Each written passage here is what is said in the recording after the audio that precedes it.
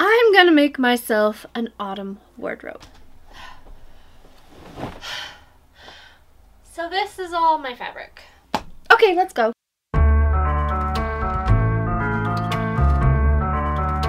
So I want to make myself more autumnal clothes. I kind of want to make a little mini capsule wardrobe-ish thing. I have the goal to make as many autumnal clothing pieces as I can in this video. Do I know if it's gonna work? No. Do I know how I'm gonna structure it? Absolutely not. All I know is that I have a pile of autumnal toned fabric and I need to make some stuff. I've been trying to buy a lot less lately, be more sustainable, make things if I can, thrift things if I can. And I have a little stockpile of like autumn toned fabric that I need to use. Will you learn anything from this video? Probably not. But that's why it's good that I have a sponsor, which is Skillshare, who can teach you things like how to sew your own clothes. Because I am a chaos hobbit and I suck at teaching. So we'll talk about Skillshare later, but for right now, I have zero plans, I just have lots of fabric. So for this first dress, I really desperately wanted to use this Butterick pattern from the 1990s or the 1980s. I loved the sleeveless option. I thought it'd be such a cute layering piece, and so I started to iron my fabric because I had washed it. It had been spilled upon by probably coffee, and you should always wash your fabric, but in this case, it desperately needed it.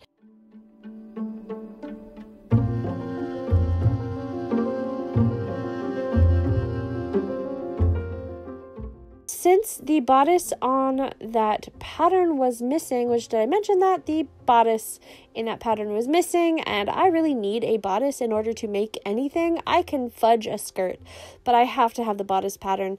But since the bodice pieces were missing, I decided I was going to go with a different pattern, which I did not end up showing the camera somehow. It is a 1980s skirt pattern. I had to add a couple of inches, which you can kind of see here, and it's got some flap pockets, and then I am going to add a bodice to this. And I made a crucial mistake in cutting out the pattern pieces, which if you are a sewist, seamstress, you may have noticed. If not, well, we'll talk about it later. This fabric was not wide enough to fold selvage to selvage and cut out double. So I cut out all 4 pieces of the skirt one at a time, and therein lies my mistake.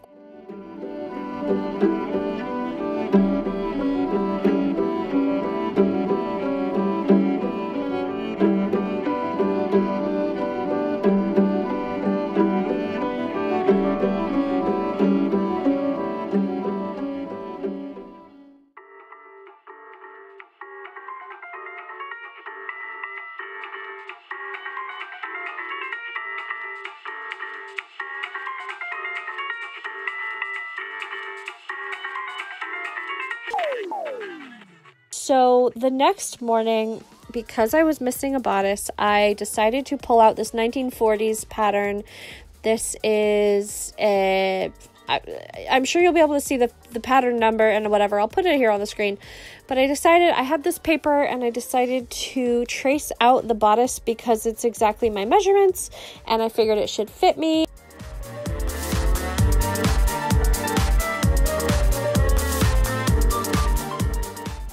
So here you can see me doubling up the paper so that I have enough space to trace out the pattern. This is my tried and true way to make dress bodices. Like if I don't have what I need and I know what I want for the skirt, I will just do this. It's pretty easy.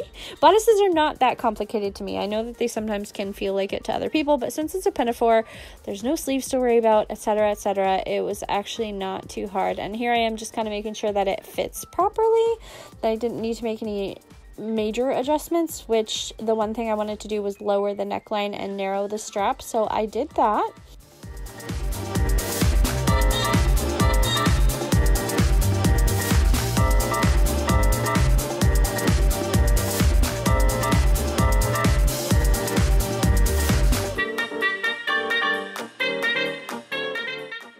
here you can see me adding a little bit of a flap for a button placket, which that was like mistake number 2. Is this my second mistake? Whatever, it was another mistake. I didn't actually need to do this because I ended up having too much room in the bodice anyway. But again, you'll see that later. And I did add on seam allowance here, which another thing I didn't need to do because the pattern I was tracing already had seam allowances added to it. But you know what? I just took too many extra steps, and here I am kind of looking at the pattern, making sure it's generally the shape and size that I need it to be. I work better by draping things on myself once they are sewn and then making adjustments. So we will absolutely get to that because I absolutely had to make some adjustments. But here I am, folding the fabric in half. Thank goodness I did this at least for the bodice, because then we would have had a disaster on our hands.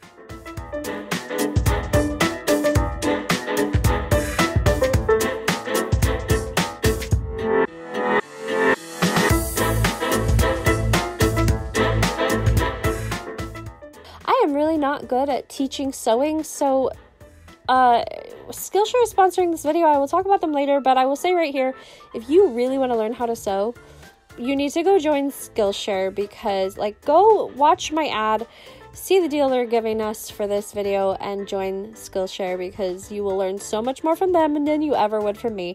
But yeah, cutting out the pieces as you do.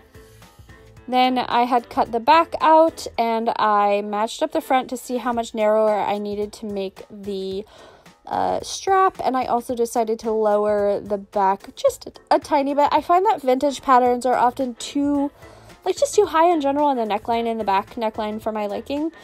And here I am pinning everything together to see how it will vaguely fit me. Again, I make all of my adjustments once I've sewn things together, but I did like the general look and fit of this, so I didn't have any major changes to do before it was sewn.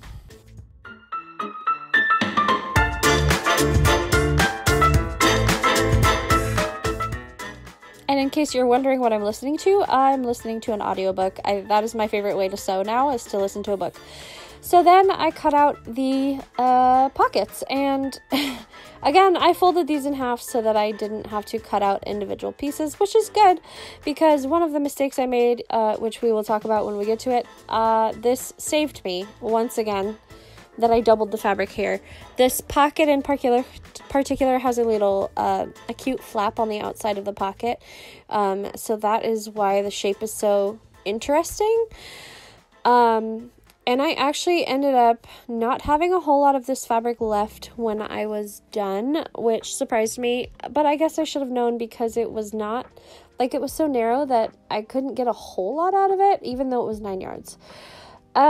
So then I had forgotten that I did not cut out any facing, which I need. I'm not going to hem these edges, so I needed to cut out a facing, which is on the inside of a garment, to make it so that you have finished seams around the armholes and the neckline, and it's not just a raw edge. That's an important piece of a garment, and I'm just cutting it out of scraps, but I cut individual pieces, and again, that was a mistake. You need to make your pieces opposites. I should have been cutting this out face down, and yes, I will say it right now, that is the mistake I also made with the skirt. Here I am laying out the back facing, and this is when I realized mistake number 3. This is when I realized that I had cut the facing out the wrong way, and it's fine, nobody's really gonna see it, but I did debate for a minute whether I should cut out a new piece of facing before I was like, no, this is the inside. Nobody's gonna look at this. But anyway, you're supposed to sew your facing pieces together and then your bodice pieces together and at the shoulder seams, and then you sew them all together around the edges so that you have some nice clean edges.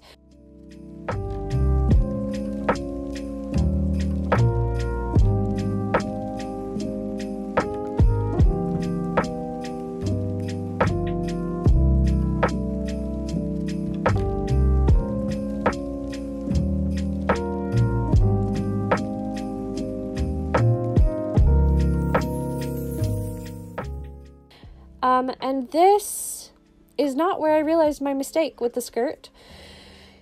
Even though, as I'm laying down the pocket pieces, I realized that I had I thought I had cut the pocket piece inside out, and so I needed to cut a new one so that it would match up properly and the flap would not be the inside of the fabric. But that's not what happened, my friends. That is not the mistake that I made. The mistake that I made is that I did not make my skirt front or my skirt back pieces opposites, which means that I cut out two right sides. I merrily sewed everything on, all the pocket flaps, so that I could then pin the skirt together, make sure that it was going to fit properly, because I had to size it up a little bit.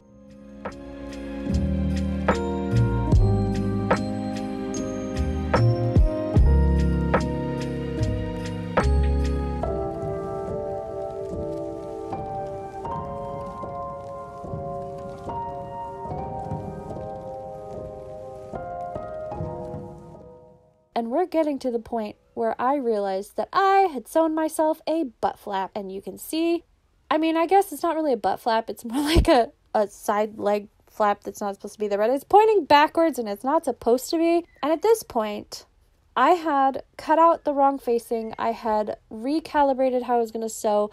I had not been able to use the pattern I wanted to use. I was so tired. I was sick. My kids had thrown up the day before. A lot had happened. So I was very frustrated. So frustrated. But let's get into the sponsored part of this video so that you can avoid making the mistakes that I made.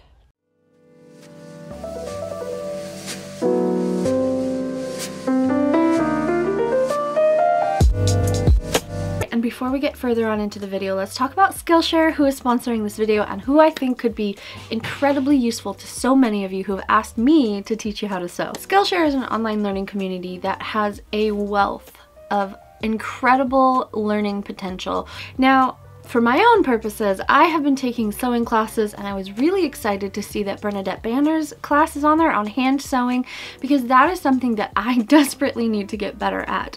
And I feel like that's a really great entry level. If you don't know anything about sewing and you want to learn, I would highly recommend Skillshare and Bernadette Banner's class. But there is a wealth of other sewing related things on there, as well as just like getting better at social media, getting better at photography, getting better at video editing, getting better at photo editing, getting better at marketing and graphic design.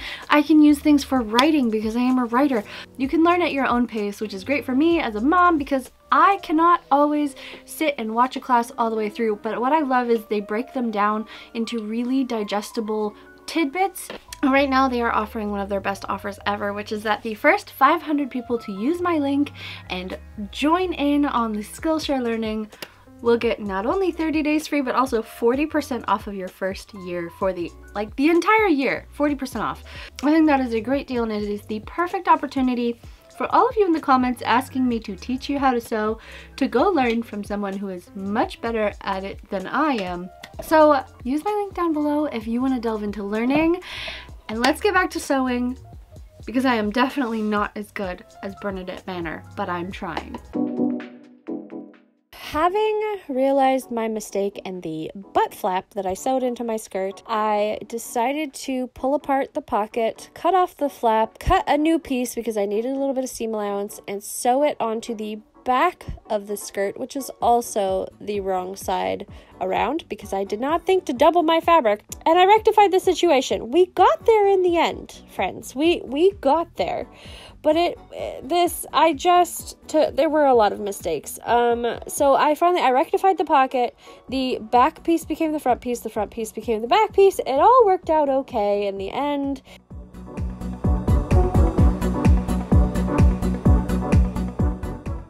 And then finally, I added buttons. By the way, if you don't, why are you not following me on Instagram? I put up a poll and then I absolutely did not follow the poll results because I decided that I liked certain buttons better than everyone else. So that was the dress done, and let's move on to the next thing.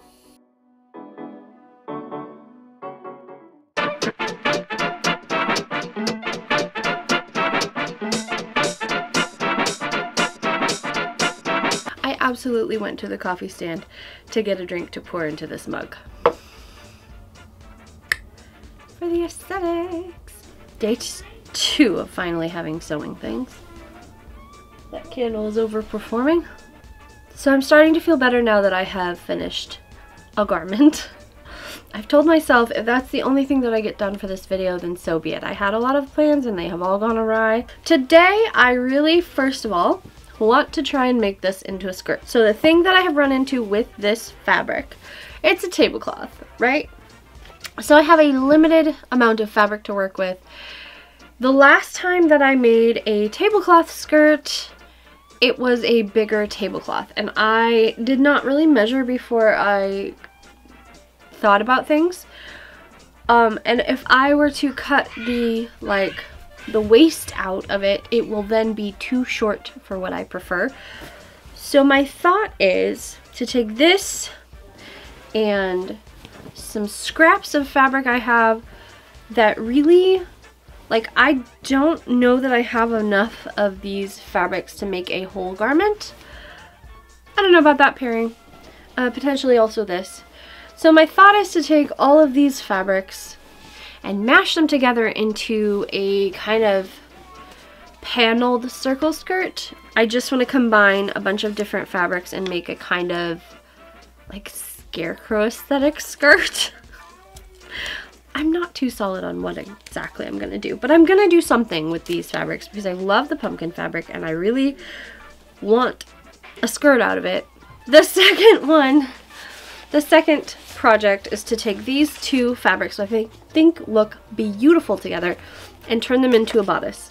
I've made this bodice before. I made it into a mushroom. I think I've said that already, but that is 3 pieces. So those are my 2 hopes today. And if I can get these done, and if I have time, I do have one other thing that I want to make. Also, I just need all of you to appreciate my pumpkin. Isn't he cute? The first thing that I had to figure out with this skirt is what fabrics I was going to use. I was originally going to use a brown fabric, which you'll see in a minute, but I actually found this plaid as I was walking out of my bedroom to cut out some panels.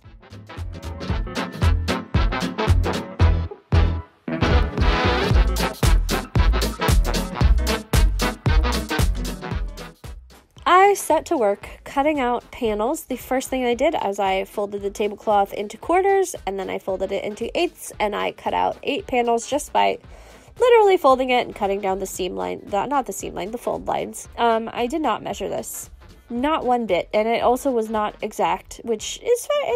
It's fine, you know, it's fine. I cut out the approximation of a waistband, like just a waist curve, because I planned to just cut out as many panels as I needed to get the waist circumference that I needed, so I knew that it was going to be a really full skirt. The plaid I ended up getting, I believe, 6 panels out of. No, I got 8 panels out of the plaid. Did I? Well, anyway, I got a lot of panels out of the plaid. And then I used pinking shears, by the way, because this had a slight stretch to it. I didn't want it to unravel.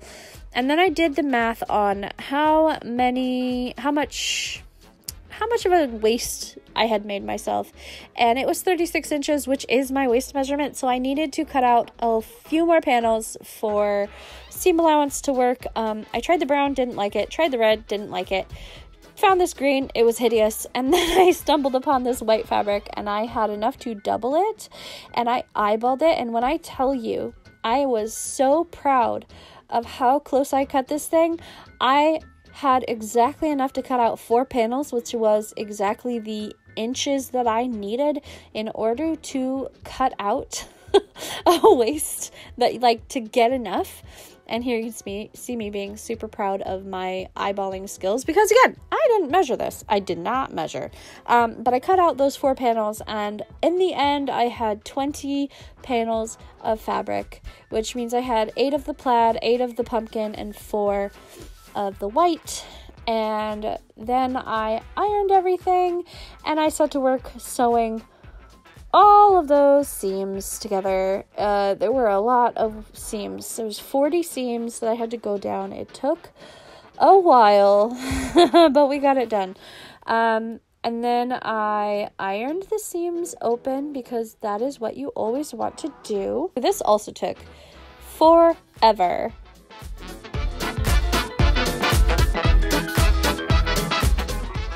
And then I cut out a waistband and I sewed that on and I hemmed it, which took forever again. I machine hemmed it.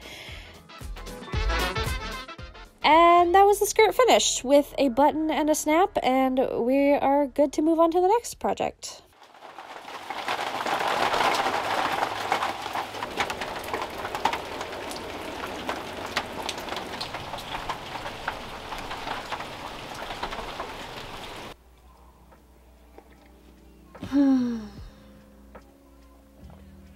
I don't know if this coffee is going to be enough today. Good morning.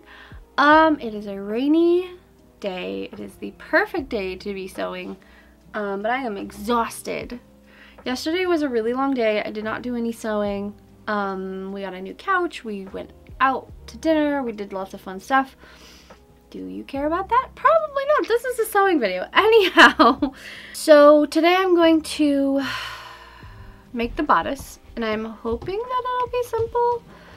The one thing that's kind of intimidating me is remembering how to sew it so that I can flip it inside out, outside out. Because if I want it to be reversible, you know, I have to like do that. But I'm not exactly sure if the corduroy will fit. I have to like look at a vest or go, like maybe I'll look into Skillshare, because I don't remember how to flip something inside out like when it's a vest. I've done it before, but I don't remember how it's done. So that's gonna be the troubleshooting part of the day. If you know some basics about sewing, I think this vest would be a really good beginner-friendly project. Here is the pattern number, and it is Simplicity, I think. I feel like this is super easy, especially if you're making it reversible, as long as you know how to flip it inside out, because you literally only have to cut out 3 pieces. You have to sew 2 darts, well, 4 because you're making it reversible, and then you just have a couple of seams to sew up, and that's it. It's so easy. Overall, this is the quickest and easiest of all of the things that I have made. For the corduroy, I did cut out everything with pinking shears because I did not want it to fray.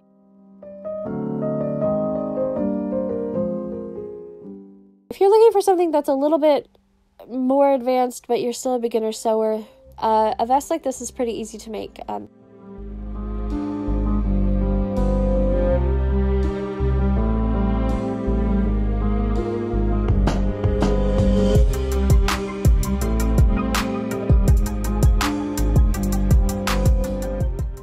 In order to figure out how I was supposed to flip it inside out, I looked at a vest pattern I own, and you were supposed to sew around the neckline, the armholes, the bottom of the vest, but you don't sew up the sides. You want to leave the sides open so that you can flip it inside out.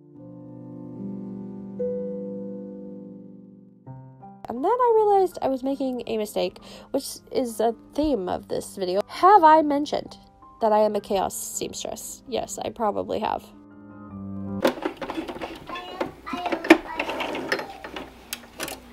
I need to sew the shoulder seams together. I'm an idiot. As you heard there, I needed to actually sew the corduroy pieces together first, and the just at the shoulder seams, both the corduroy and the cotton. You need to sew the shoulder seams together before you sew the cotton, like the outside to the inside, whatever you want to call it, the front and back, the reversible bits. You gotta like sew your whole shape together. So I did that, and then here you can see me sewing around the armholes and the neckline and the bottom and all of that good stuff.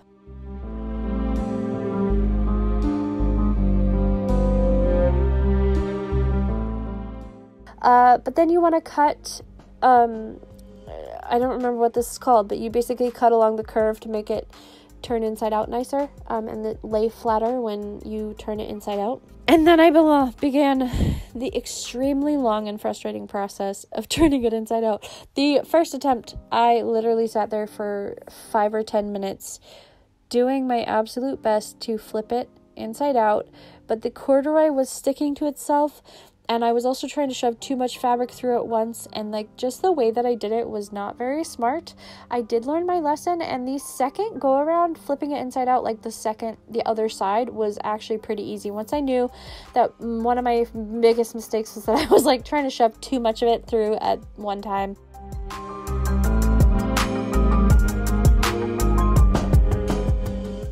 I genuinely thought at one point that it was just fully stuck and I was gonna have to like redo the whole thing with wider shoulder straps. Eventually it worked. Eventually everything worked out. You can hand sew your side seams together if you want to. I opted to just fully machine sew. In the end, we got there.